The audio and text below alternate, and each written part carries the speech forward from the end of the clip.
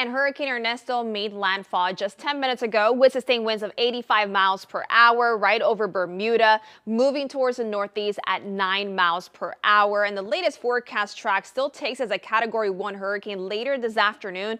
Eventually, it will weaken to a tropical storm system far away from the United States. So it is going to be good news for us. It's just going to be bringing us a threat for rip currents along the east coast of the United States, at least for the next 24 hours. Meanwhile, everywhere else, I'm not tracking any tropical waves, at least for the next 3 to 5 days, according to the National Hurricane Center off the coast of Africa and even near the Caribbean for the next couple of days.